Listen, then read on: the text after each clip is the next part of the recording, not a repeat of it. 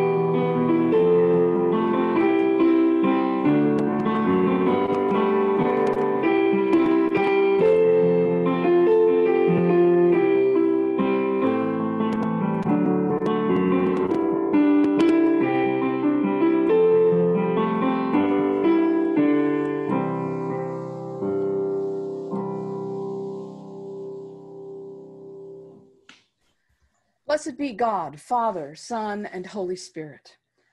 And blessed be God's kingdom now and forever. Amen. Almighty God, to you all hearts are open, all desires known, and from you no secrets are hid. Cleanse the thoughts of our hearts by the inspiration of your Holy Spirit, that we may perfectly love you and worthily magnify your holy name. Through Christ our Lord. Amen.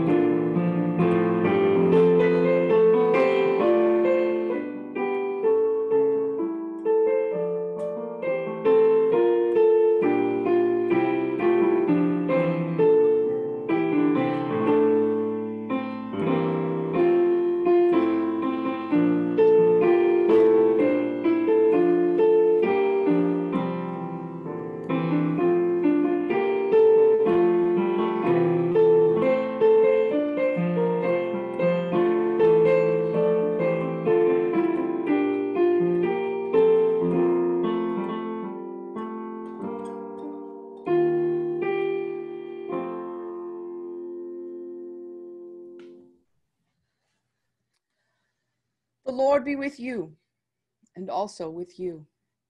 Let us pray. O God, you declare your almighty power chiefly in showing mercy and pity. Grant us the fullness of your grace, that we, running to obtain your promises, may become partakers of your heavenly treasure. through Jesus Christ our Lord, who lives and reigns with you in the Holy Spirit, one God, forever and ever. Amen. Amen. The first reading is from the book of Exodus. From the wilderness of Sin, the whole congregation of the Israelites journeyed by stages as the Lord commanded. They camped at Rephidim, but there was no water for the people to drink. The people quarreled with Moses and said, "Give us water to drink." Moses said to them, "Why do you quarrel with me? Why do you test the Lord?" But the people thirsted there for water, and the people complained against Moses and said, "Why did you bring us out of Egypt to kill us and our children and livestock with thirst?" So Moses cried out to the Lord, "What shall I do with these people? They're almost ready to stone me." The Lord said to Moses, "Go on ahead of the people and take some of the elders of Israel with you. Take in your hand the staff with which you struck the Nile and go. I will be standing there in front of you at the rock at Horeb. Strike the rock and the water will come out of it so that the people may drink." Moses did so in the sight of the elders of Israel. He called the place Massah and Meribah because the Israelites quarreled and tested the Lord, saying, "Is the Lord among us or not?" The word of the Lord. Thanks be to God.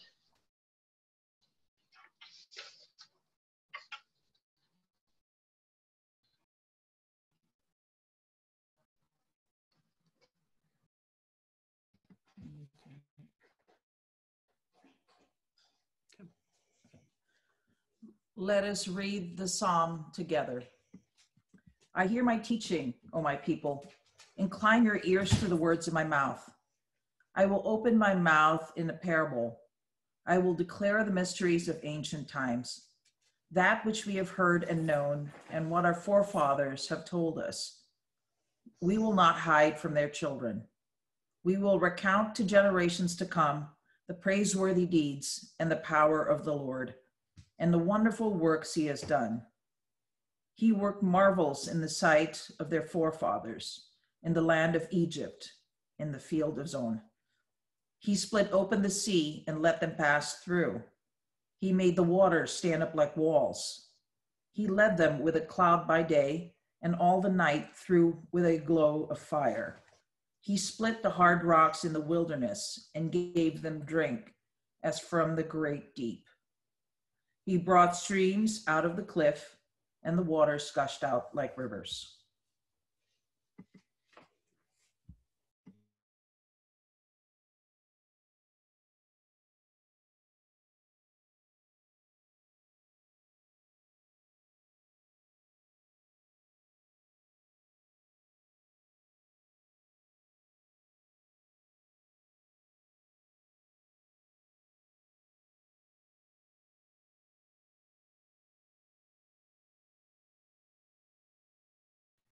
Okay. The second reading is from Philippians. If in Christ, any consolation from love, any sharing in the Spirit, any compassion and sympathy, make my joy complete. Be of the same mind, have the same love, being in full accord and of one mind. Do nothing from selfish ambition or conceit, but in humility regard others as better than yourselves. Let each of you look not to your own interests, but to the interests of others. Let the same mind be in you that was in Christ Jesus, who, though he was in the form of God, did not regard equality with God as to be exploited. He emptied himself, taking the form of a slave, being born in human likeness, and being found in human form, he humbled himself and became obedient to the point of death, even death on a cross. Therefore, God also highly exalted him and gave him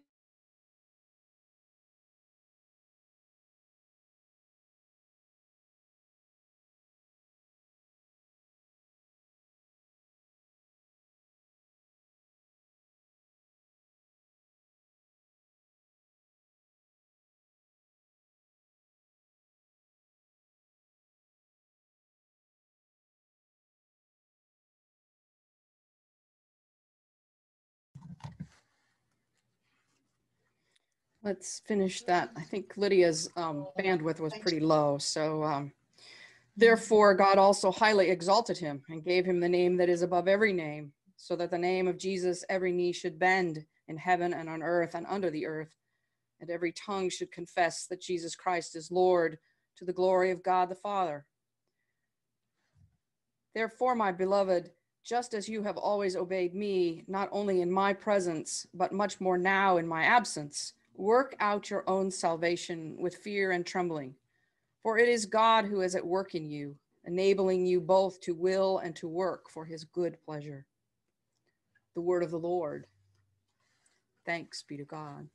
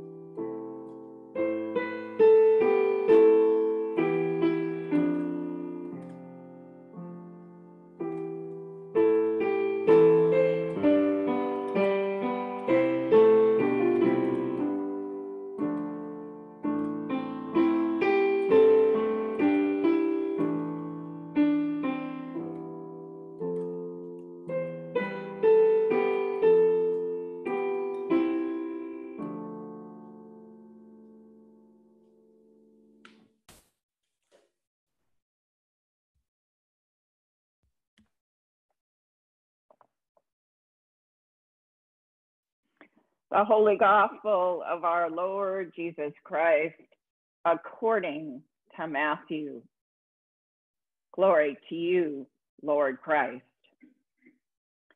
When Jesus entered the temple, the chief priests and the elders of the people came to him as he was teaching and said, "By what authority are you doing these things? And who gave you this authority?" Jesus said to them, "I will also ask you one question. If you tell me the answer, then I will also tell you by what authority I do these things. Did the baptism of John come from heaven, or was it of human origin?" And they argued with one another. "If we say from heaven, he will say to us, 'Why then did you not believe him?' But if we say of human origin, we are afraid of the crowd, for all regard John as a prophet." So they answered Jesus, "We do not know." And he said to them, "Neither will I tell you by what authority I am doing these things. What do you think? And a man had 2 sons. He went to the first and said, 'Son, go and work in the vineyard today.' He answered, 'I will not.' But later he changed his mind and went. The father went to the second and said the same. And he answered, I go, sir. But he did not go. Which of the two did the will of his father? They said, the first. Jesus said to them, truly I tell you, the tax collectors and the prostitutes are going into the kingdom of God ahead of you. For John came to you in the way of righteousness, and you did not believe him. But the tax collectors and the prostitutes believed him. And even after you saw it, you did not change your minds and believe him. The gospel of the Lord. Praise to you, Lord Christ.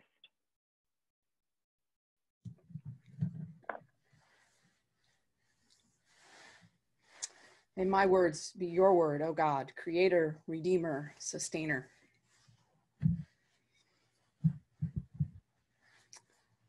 The main characters in today's gospel story are a couple of real stars, aren't they? They are the kinds of kids I'd rather not acknowledge as being my own. The second son reminds me of the child that you asked to bring in the groceries, and he promises to do it. And when you go back to put things away, you find that the bags are still in the car and the ice cream is melting in the trunk, and he is now kicking his soccer ball in the living room. The first son is just the opposite. When you ask him to mow the lawn, he says, no way, Mom, my friends and I are going swimming. I'll do it later. Maybe. So you finish putting away the groceries and you kind of stir up a pretty good mad at both of them now when all of a sudden you hear the lawnmower running. Typical kids, right? You wish for once they would just do what you ask without all the folderol that goes along with it. Do you know these kids? I do. Truth is, sometimes I am both of them. In the gospel story today, Jesus equates this second son to the scribes and the chief priests. This son says, yes, Father, I will do the work you ask. And then he doesn't have anything to do with it. He talks a great story, looks good doing it, but there is no action that follows the words. It is more important to look cool than to be cool. Jesus likens the first son to the tax collectors, the prostitutes, and the known sinners. What a great group that is to belong to. That son says, no, Father, I'm not going to do that. And later on, he regrets what he said, and he goes out and he does the work. His no changes with repentance, and he works to make things right and to be right. Jesus is days away from being arrested and crucified in this story. He has come into the city in this celebratory manner, probably having stolen or at least taken somebody's donkey to ride into town with. People have been caught up in this electric energy that just is generated by his presence. But he has also thrown the money changers out of the temple with a whip he made out of a leather cord. He has healed the blind and cured the lame inside the walls of the temple. And he has challenged those in control of his authority, with his authority. This bit about the two sons comes up because the chief priest had come to Jesus to try to put him in his place. These people are not the Jews or the people. They are a group of very powerful thugs, the priestly aristocracy, and they're in collaboration with, but under the ruthless control of the Roman Empire. Some things never change, do they? These bullies challenge Jesus with a question to trap him, and Jesus turns the question back around on them. There's a famous story of a student who asked a rabbi, why do rabbis always answer a question with a question? The rabbi thought for a moment and he said, so what's wrong with a question? Jesus' story here ends with a question. And when they refuse to answer, they trap themselves. To say that tax collectors and prostitutes and sinners would go to heaven before them is a shocking way for Jesus to rebuke them. Tax collectors and prostitutes are completely outside the bounds of Torah, and therefore outside the bounds of salvation and redemption. They are no better than the mangy dogs who run down the street. They are the unclean, and they have absolutely no claim on God, unless for some unimaginable reason Jesus comes out of nowhere and says they do. And that is exactly what Jesus does over and over and over again, from then until now. It is not to say that the others won't be there. Nowhere does that happen or is that said. It just won't be on their terms or with their sense of the proper order of things. That once they're there where they think they belong, then maybe they'll pull in a few others. No. The reason? Those tax collectors and prostitutes and known sinners had repented when they met John the Baptist in the Jordan River. They had been forgiven their sins. They were the worst of the worst, and they came in droves to John because John offered them something that they could never have found in the world they lived in: forgiveness, wholeness, peace, and joy. All those things that God wants for us. The chief priests wouldn't have anything to do with Jesus, and although they reportedly were doing the work of God, they did not accept the forgiveness offered them. It did not go deeper than just the words, "Oh yeah, we're forgiven." They said they would be like the second child, but they never took to heart the one thing they needed to do.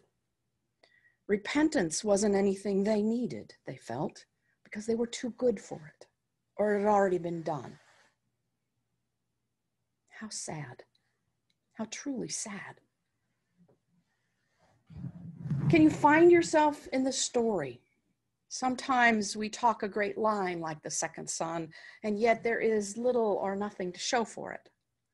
At other times, we are as disobedient as the first kid, yet through repentance, we are returned to God.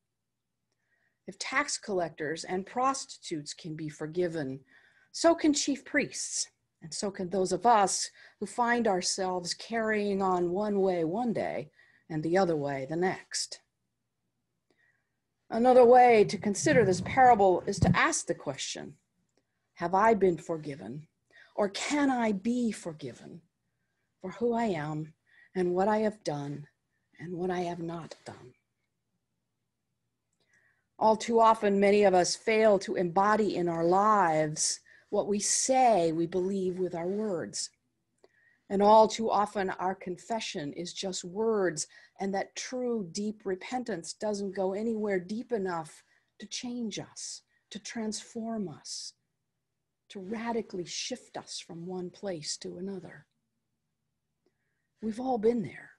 When I know I'm right and you're wrong, when it has to be my way on my rules, when I only look out for myself, and when I seek success at the expense of others. When hurtful things are said and not retracted as soon as they're said. When I do what I want instead of what God wants. Where is the peace and the joy in that? Like the first child, there have been times when I have said no to God and to others, and then I have regretted and repented and moved towards reconciliation.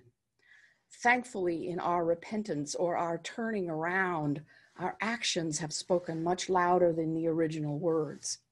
When that happens, I am filled with peace and I am filled with joy. I don't like to think of myself as a chief priest or an elder, much less a tax collector, a prostitute, or a known sinner. None of us do. I don't like thinking of myself as being like either of the two sons, but I am. We all are. I wish I could always say yes and mean it and follow through, but I don't. I know that God is far more interested in what I do rather than what I say, although it would be easier on everybody if those things jived more often than they do. At a time like now when words are tossed around like grenades and our actions often inflict pain on others, I wonder what we're missing by not going down to the river to have John baptize us and make us whole. And I don't mean that in the sense that, yes, we've all been baptized, so what's the point? I mean it in the sense that conversion happens all the time. Repentance happens all the time. At least it's offered all the time.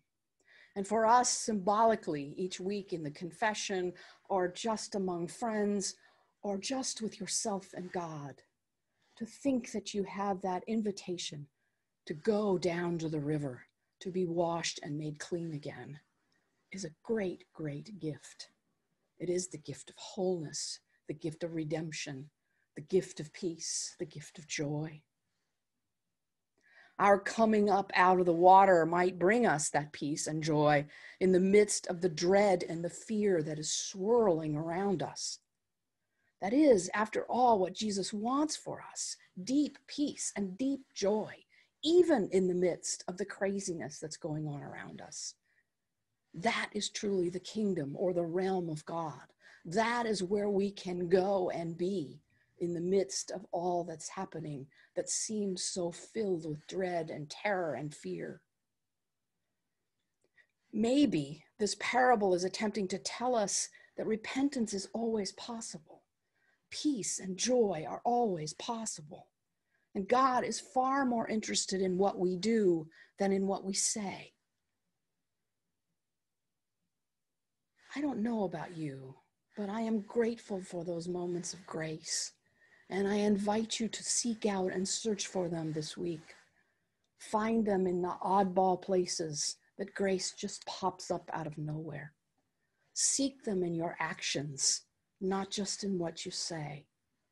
And be reminded that the deepest thing that God wants for you and for me and for all of us is that forgiveness, that repentance, that deep, deep peace, and that deep, deep joy. That is where we are all saved. And that, my friends, is very, very good news in a world that's trying very hard to tear us apart. In Jesus' holy name I pray. Amen.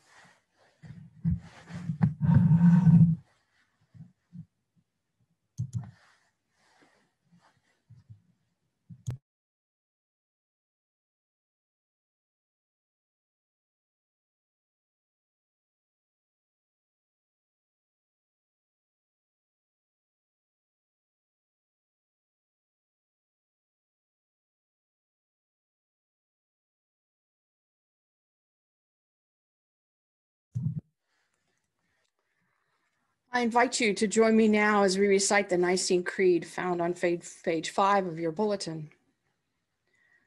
We believe in one God, the Father, the Almighty, maker of heaven and earth, of all that is seen and unseen.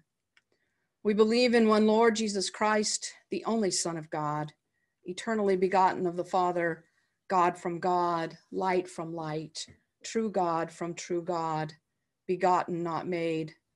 Of one being with the Father, through him all things were made.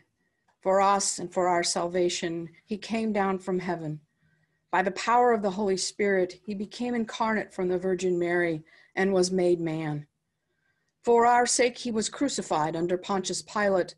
He suffered death and was buried. On the third day, he rose again in accordance with the scriptures. He ascended into heaven and is seated at the right hand of the Father. He will come again in glory to judge the living and the dead, and his kingdom will have no end. We believe in the Holy Spirit, the Lord, the giver of life, who proceeds from the Father and the Son. With the Father and the Son, he is worshiped and glorified. He has spoken through the prophets. We believe in one holy, Catholic, and apostolic church. We acknowledge one baptism for the forgiveness of sins. We look for the resurrection of the dead and the life of the world to come. Amen.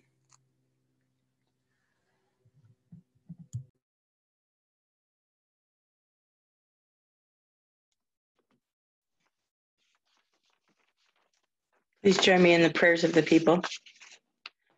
Let us offer our prayers for the church and for the world as we pray to the God whose vineyard we tend and whose kingdom we serve, saying, "Hear us, O Holy One." For the church, especially Michael, our presiding bishop, Greg, our bishop, and Patty, our priest, that we may more and more put on the mind of Christ and empty ourselves into God's loving care and the services of others. Hear us, O Holy One. For this parish family, that we may not only speak of God's way of love, but sincerely commit ourselves to living that way as faithful disciples. Hear us, O Holy One. For peace in all places of conflict, that God will touch the hearts and minds of leaders at every level and guide them to serve others with justice and love. Hear us, O Holy One. For the healing of the earth, that God will inspire us to act boldly in addressing climate change and other abuses of the earth, that generations to come may share in the bounty of God's creation. Hear us, O Holy One. For all who are recovering from hurricanes and wildfires, that God will keep them safe, strengthen their spirits, and fill their hearts with courage for the future. Hear us, O Holy One. For all those who are persecuted for their beliefs, for the victims of war and violence, and also for those commended to our prayers. Remembering especially. Pray especially this morning for Niall, Grayson, Pat, Lois, Bill, Kathy.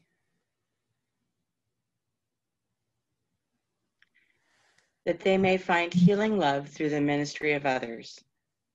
Hear us, O Holy One. In thanksgiving for the life and example of Ruth Bader Ginsburg, that inspired by her witness, we may always do justice, love mercy, and walk humbly with God. Hear us, O Holy One. For all the departed, remembering especially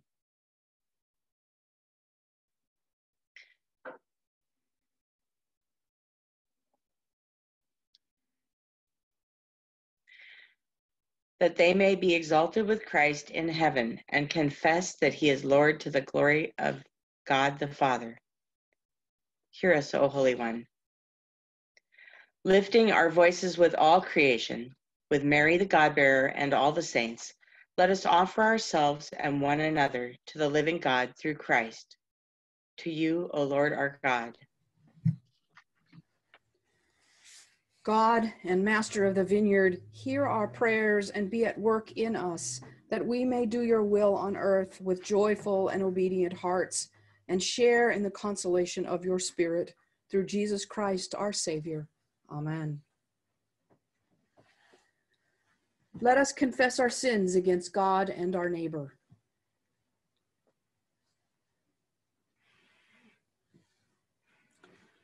Most merciful God, we confess that we have sinned against you in thought, word, and deed, by what we have done and by what we have left undone. We have not loved you with our whole heart. We have not loved our neighbors as ourselves. We are truly sorry, and we humbly repent. For the sake of your Son, Jesus Christ, have mercy on us and forgive us, that we may delight in your will and walk in your ways, to the glory of your name. Amen. Almighty God, have mercy on us. Forgive us all our sins through our Lord Jesus Christ. Strengthen us in all goodness, and by the power of the Holy Spirit, keep you in eternal life. Amen. The peace of the Lord be always with you, and also with you.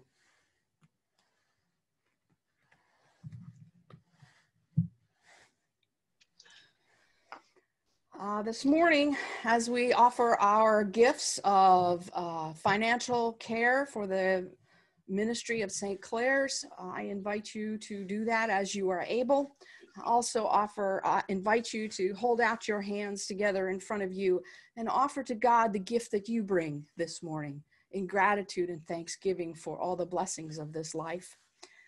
And I also invite you to raise up, if you happen to have a prayer shawl or a beanie or whatever you have been knitting or crocheting that you would like to offer up in gratitude as we present to God with gladness the offerings and oblations of our life and labor to the Lord.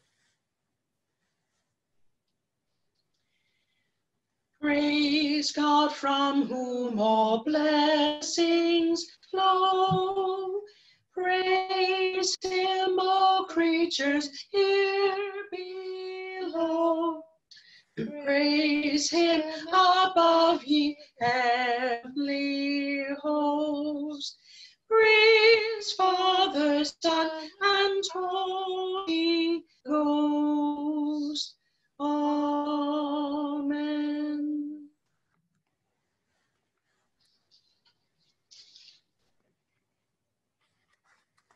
Please join me as you are able to offer the prayer when communion is not possible.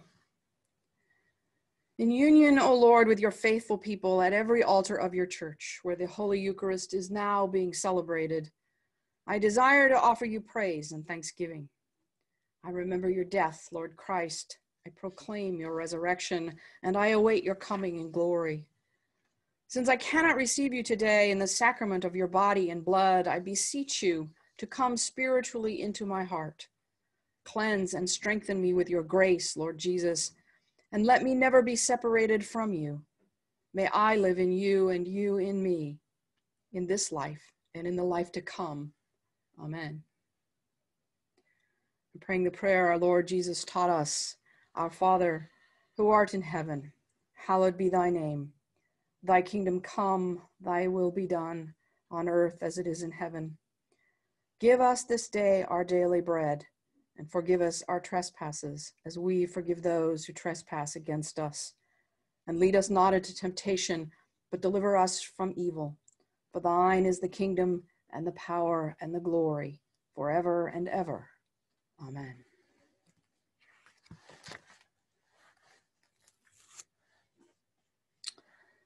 May God bless you with discomfort at easy answers, half-truths, and superficial relationships, so that you may live deep within your heart. May God bless you with anger at injustice, oppression, and exploitation of people, so that you may work for justice, freedom, and peace.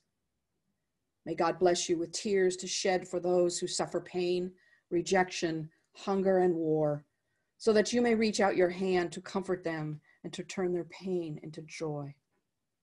And may God bless you with enough foolishness to believe that you can make a difference in the world, so that you can do what others claim cannot be done, to bring justice and kindness to all our children and the poor. And the blessing of God Almighty, Father, Son, and Holy Spirit be upon you, remain with you this day and always. Amen.